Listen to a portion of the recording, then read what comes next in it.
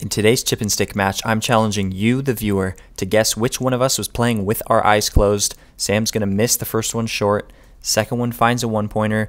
Third shot here is going to flare out to the right. He's done with 1 point. Next up is the CEO of golf. First one's in the water.